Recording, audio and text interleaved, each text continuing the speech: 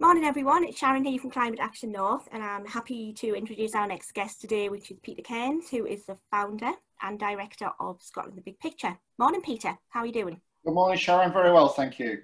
Good. What's going on in Scotland the Big Picture at the moment then? I'm hoping you're going to tell us a little bit about what you've been up to.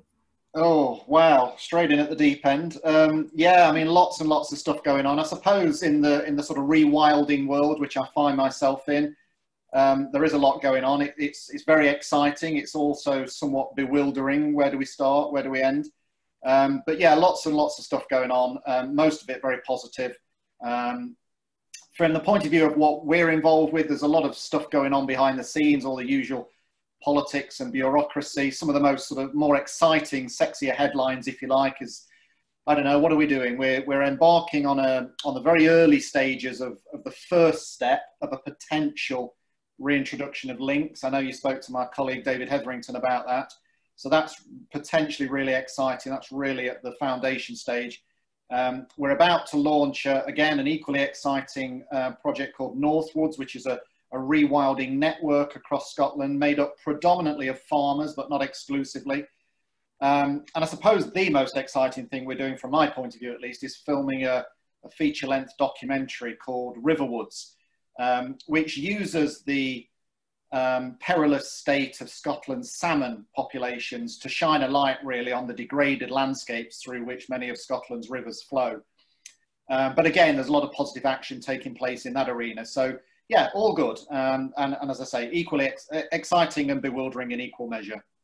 Yeah, I mean, that's interesting what you said about Riverwood as well, because when I was talking to David, we were on about degraded landscapes and the impact of climate change, I suppose, on the rivers and the watercourses up in Scotland as well, about the water heating up, which is actually causing a lot of problem for the species that live there, migrate there and whatever. So I think it's important, isn't it, that you're looking at that as well as everyone thinks of Scotland as trees, Peter, or lack of trees, I suppose, because one of the things I always follow when you've been doing your talks as well is about everyone looks at Scotland's landscape at the moment, as it is at the moment, and thinks how beautiful it is. Of course it is in that state, but that's not really what it should look like, is it really? I know that's a big sort of, a big question, but it is sort of a landscape that, although it's beautiful, it isn't necessarily the right landscape, is it?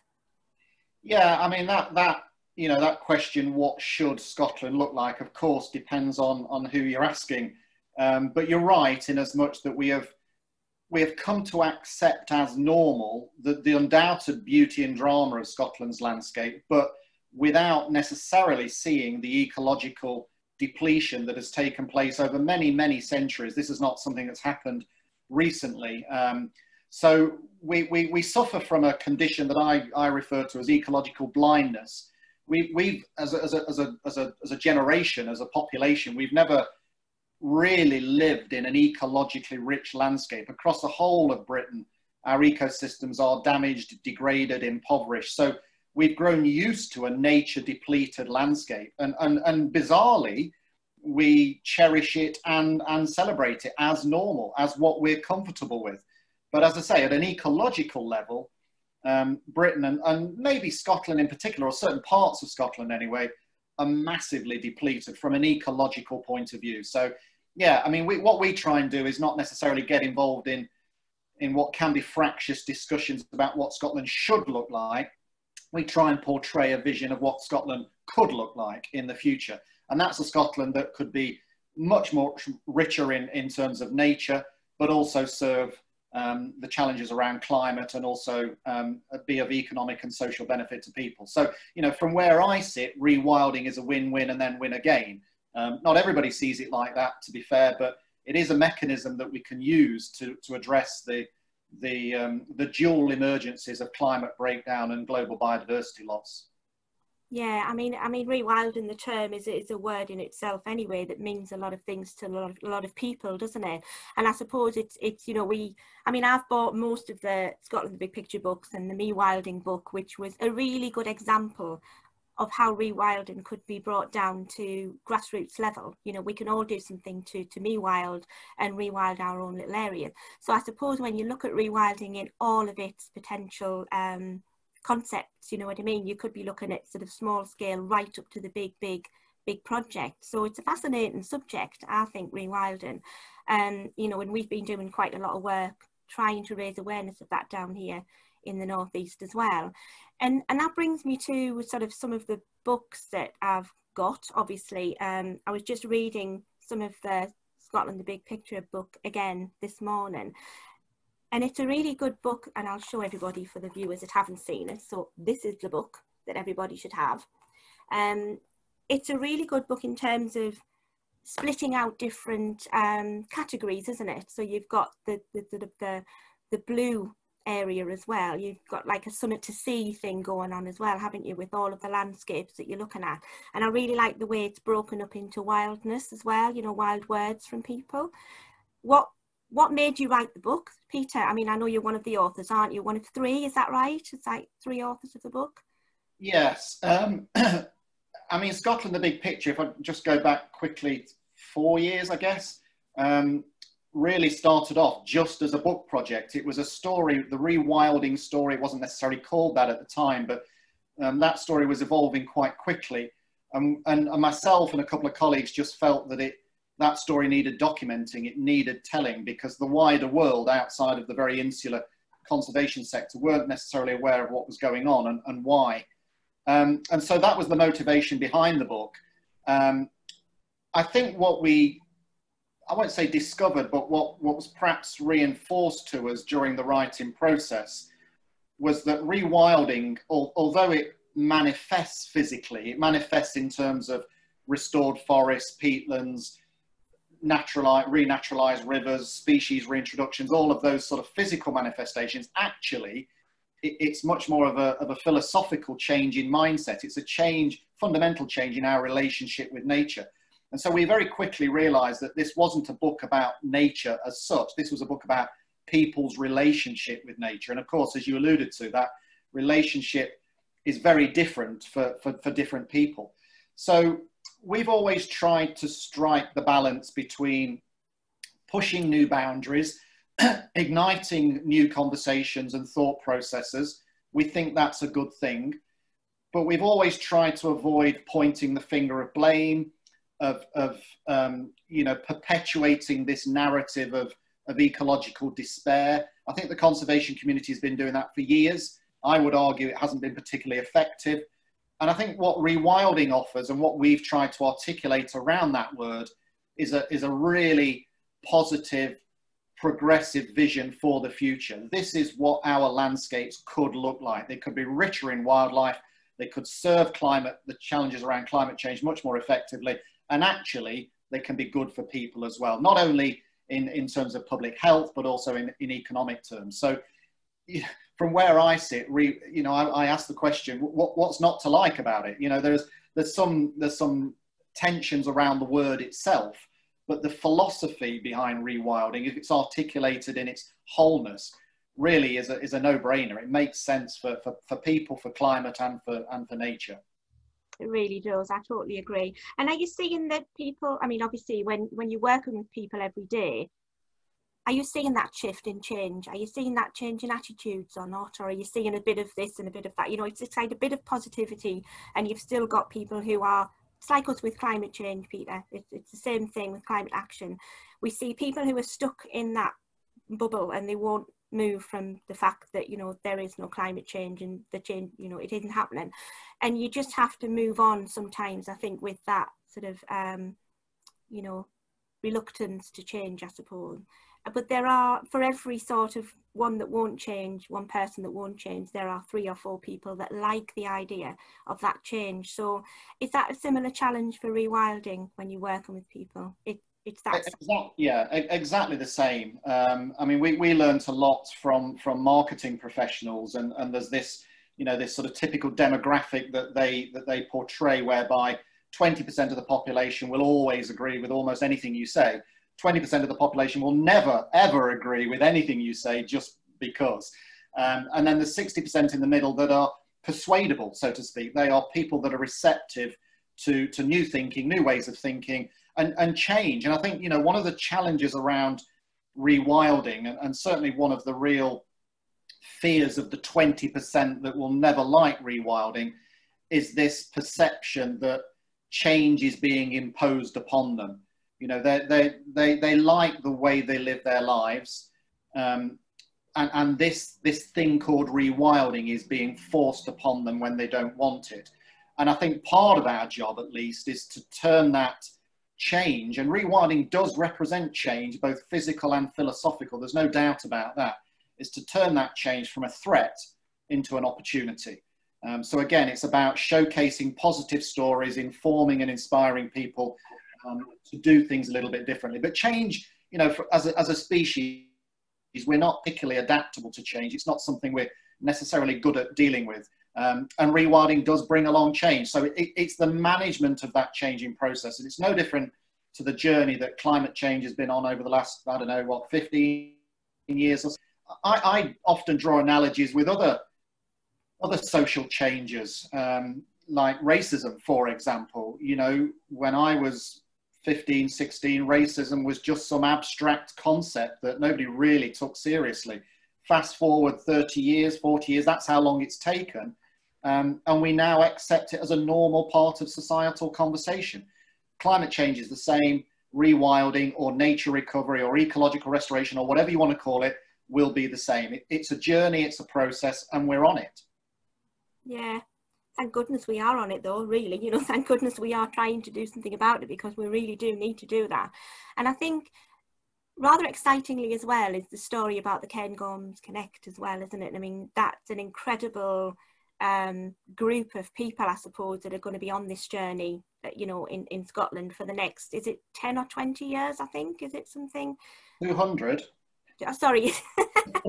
10, 20, you need immediately though, you need to crack on, don't you, for the next 10 years, definitely, which is what we're saying. It's like all about the next 10 years. I think I was possibly thinking about the biodiversity challenge as well that we've got for the next 10 years with the UN as well. So we're trying to sort of do something around that. But yeah, a lot longer then. So can you tell us a little bit about Cairns Connect? Because people who are watching this may not know that there is that group and that body of people making the changes. Can you tell us a little bit about that, please? Yeah, I mean, Cairns Connect is really, really interesting. So in essence, this is a group of 4 landowners. I say landowners, 2 of them are public agencies. One is Nature Scot, who is the equivalent of Natural England in Scotland. One is Forestry and Land Scotland, used to be the Forestry Commission. So these are public bodies. One is a private landowner, and one is an environmental NGO, the RSPB. So these 4 landowners, who just coincidentally happen to find themselves neighbouring each other, all realised probably 5, 6 years ago that they were kind of moving in the same direction. So this was moving away from, I suppose, traditional conservation, whereby historically, you know, we've identified a species that's in trouble and we've tried to save that species. So it's been quite a piecemeal approach. It's almost been, you know, saving the world species by species. I think we now know, ecologically, we now understand that process is really treating the symptom rather than the cause.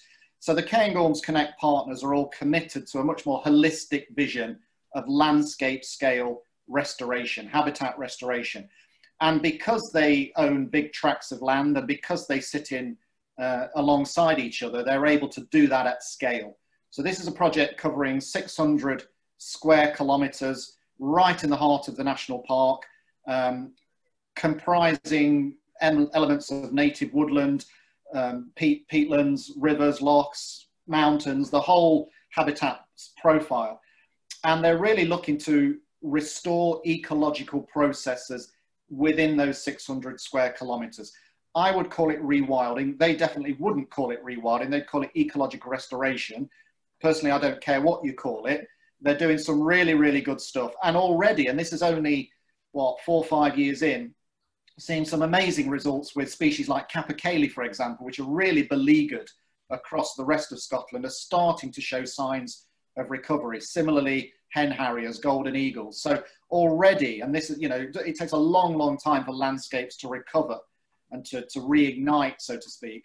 But already we're seeing some really positive signs. So I think as much as anything, it's a physical project with physical outcomes, but it's also really symbolic.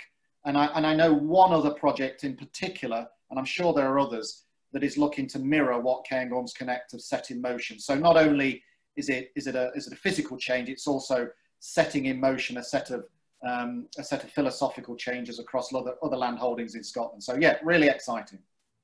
Yeah, definitely one to watch, I think, Peter. It'd be really good to keep an eye on what's happening there. And I mean, we do get to hear about, you know, we obviously did last year, I think, on Spring Watch, Autumn Watch and Winter Watch, were featuring Cairns Connect quite a lot during the programmes, weren't they?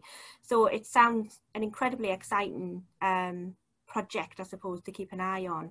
So I know your particular interest is ospreys, because I've obviously been watching a lot of the Scotland the Big Picture YouTube. I think people will hopefully share that channel, if you don't mind, as part of this talk, because there's some really good film work obviously on the channel, and one of the series is the On Assignment. I've been watching that, really enjoying those programs, and obviously watching the Osprey one because my official interest is, you know, following the flight of the Osprey project. So tell me about your interest in ospreys, because I know that you've got a particular interest in them, haven't you? I would disagree, actually, Sharon. I mean, don't get me wrong, I love ospreys. I wouldn't necessarily say I've got a particular interest in them. I mean, I have an interest in lots of species, all species really, but there's no doubt that ospreys have struck a chord with not only with me, but with a wide range of people. I think that, I mean, in my particular case, I'm very lucky in as much that, you know, if I looked out my office door now, I can see an osprey nest. So there's a personal connection with ospreys. And of course, my local pair I watch on an annual basis as to what they're doing. But I think ospreys, as much as anything, I mean, they're a fantastic bird of prey. Of course, we recognise that. But I think probably more than anything, they're symbolic. They've come to represent a wildlife comeback. This is a species that was driven to extinction in 1916 and for 40, 50 years didn't exist in Britain. In the 1950s, they started to recolonize, and ever since then, it's been one of those rare conservation success stories. So I think the story of recovery, if you like, and the symbolism of hope that story brings with it is really what's captured the public's imagination and continues to do so. So I think ospreys are a really valuable element of this rewilding story, because not only are they a fantastic species in their own right, but they show, along with other species, a few other species, they show what is possible with a change of people's attitudes. And I think, you know, from my point of view, I would argue, well, we've done it with ospreys. As it happens, they've done it on their own. You know, why can't we do it with a whole range of other species? And there have been, you know, other reintroductions, red kites, seagulls, more latterly beavers, but we still have a depleted portfolio of native species. And I think ospreys are a beacon of hope, if you like, in an ocean of ecological despair. So what's the priorities then, Peter, do you think? It's like capercaillie, is it pine marten, red squirrel, ospreys? Is there a certain set of species that you're really, really focusing on, you know, with rewilding, or is it just everything has to have that ability to come back? Yeah, I mean, I think, you know, I've drawn an analogy with a car engine, and I think before we start talking about rewilding, we maybe have to get our heads around the degree of de-wilding that has taken place. I won't bore you with all the statistics, but suffice it to say that, you know, we have a massively impoverished diversity and abundance of species in Scotland and across Britain. So we're starting from a pretty low baseline. Rewilding seeks to return that abundance and diversity of life. So it's not necessarily about individual species. Some of those species, like the beaver, for example, play a really important role in that process.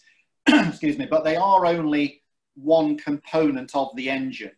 And rewilding is really about making sure that engine is complete and it functions as effectively as it can. And I think what's happened, of course, across the course of history is that we've A, removed certain components of that engine, and B, allowed other components to start to wear without replacement. So we've got an ecological engine that I would argue is at present faltering. And if we carry on without addressing that, ultimately it's going to stop, as engines do. So I think it's not necessarily about individual species, it's about the system, the ecological engine, and making sure that if that functions right, then all the individual components of the engine will be fine. So it's about interrelationships, interdependency, and the wholeness and complexity of nature, rather than individual elements of it. Yeah. And so reintroduction, though, is the only one that you're looking at the moment is possibly the lynx? Is that one of the projects that are happening or might happen? Yeah, I mean, large carnivore reintroduction is a contentious issue. There's no doubt about that. I think it's fair to say that for the last 15, 20 years or so, the rewilding conversation has been dominated by wolves. There's lots of different reasons why rewilding has become synonymous with wolves, and perhaps also the what's the word I'm looking for? The removal of people from the landscape. So, you know, rewilding objectors or opponents often cite that, you know, large carnivores in means people out, and that in Scotland in particular has echoes of the clearances. So rewilding has connotations with de-peopling, and we have to move away from that. But returning to large predators, for us, it's not necessarily about introducing individual species.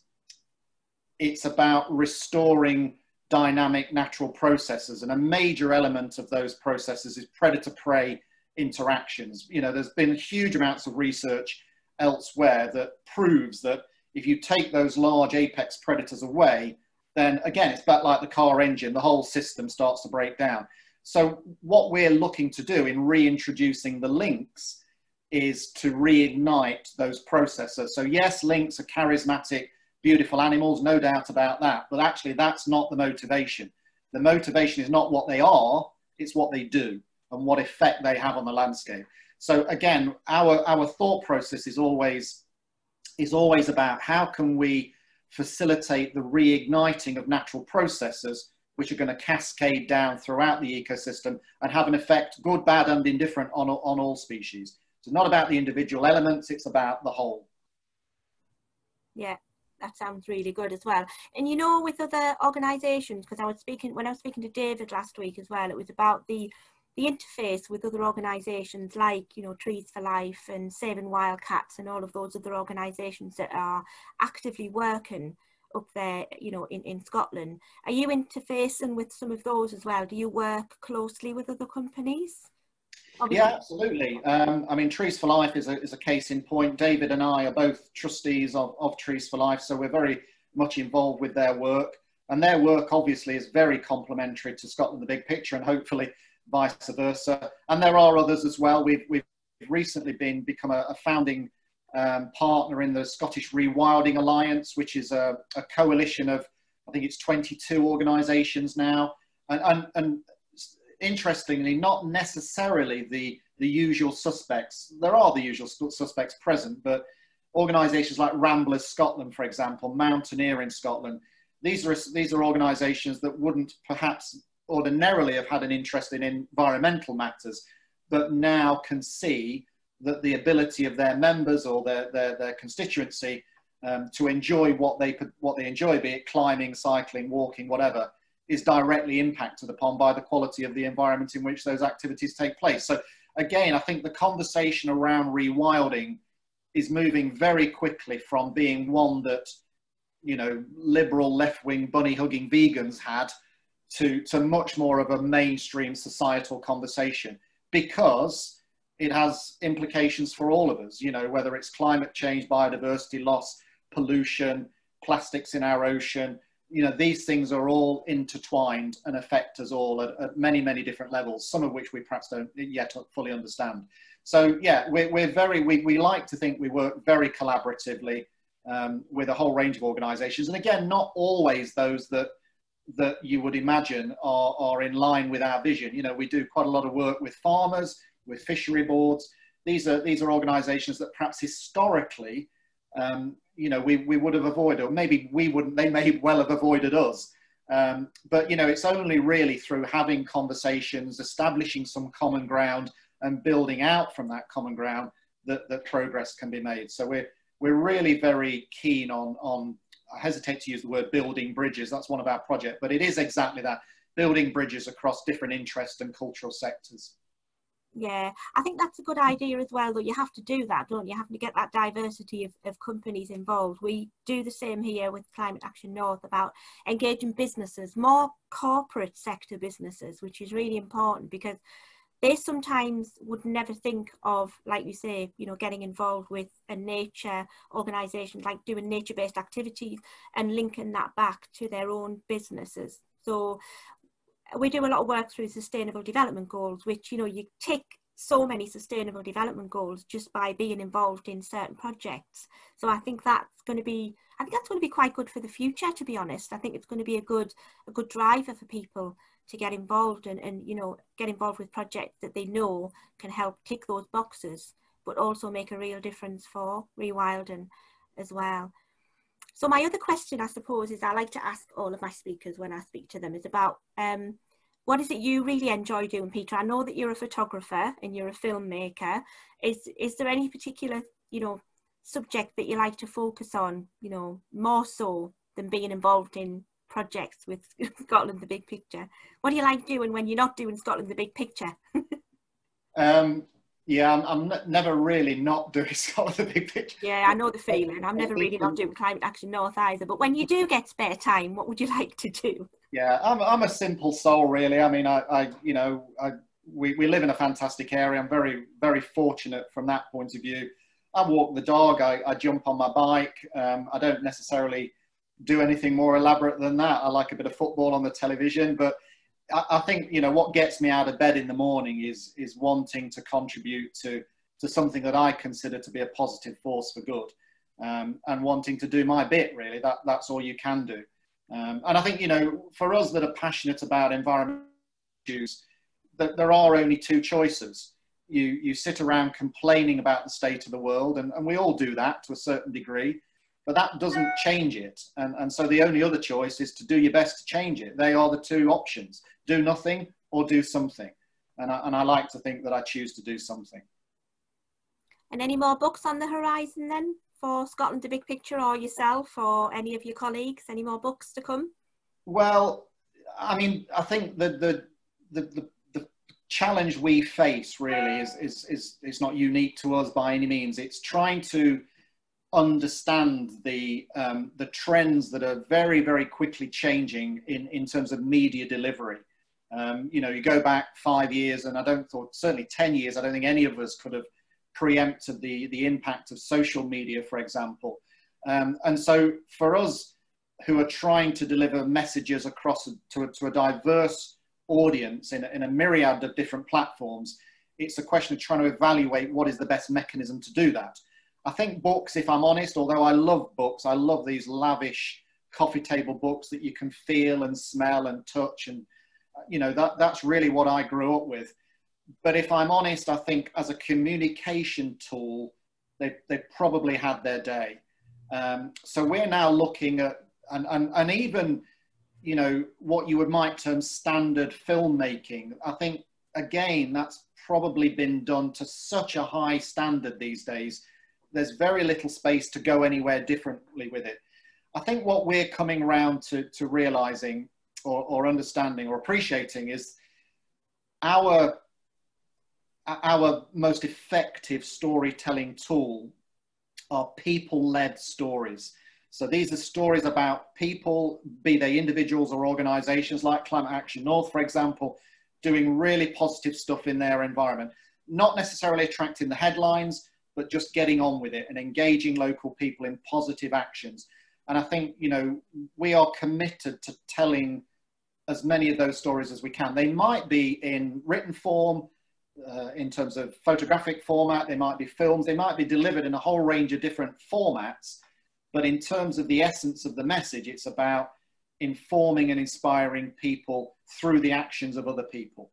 So that's really what we're looking at now, trying to tease out stories whereby there are very often very local, under the radar projects going on that could be rolled out at much greater scale if others were inspired by those projects. So that's really the kernel we're trying to tease out of this whole sort of arena of white noise in the media that we all have to try and have our voice heard amongst. Yeah, it's a challenging world at the moment, isn't it, really, to hear. It's that almost like that sort of song that Chris Packham always said about shouting above the noise, which it is.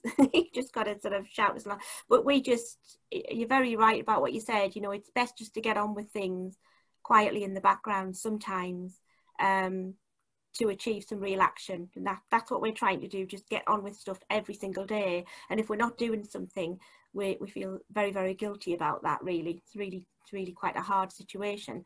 So I suppose, would you like to put out any calls to action to our listeners and our watchers from Climate Action North? Because obviously we always like to think we can help each other. You know, if we can help any of your projects by, you know, talking about them, mobilising some action on them, or, you know, putting out some donation links. Is there anything that you wanted to sort of raise awareness of that we could help with?